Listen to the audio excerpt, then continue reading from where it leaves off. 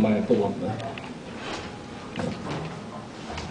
Thơ của tôi không phải là thơ, mà là tiếng cuộc đời nức nở. Tiếng cửa nhà giam ngòm đen khép mở, tiếng khò khè hai lá phổi hang sơ, tiếng đất vùi đổ xuống lốc niềm mơ,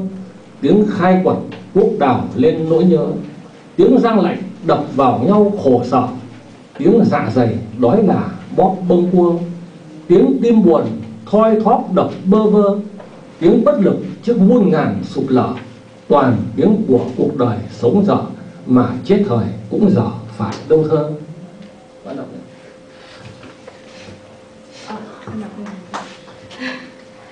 My poetry is not mere poetry, no,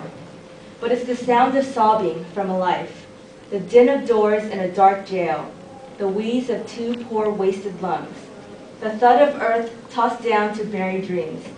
the clank of hoes that dig up memories, the clash of teeth all chattering from code, the cry of hunger from a stomach wrenching wild, the throb of a heart that grieves, forlorn, the helpless voice before so many wrecks, all sounds of life half lived, of death half died, no poetry, no.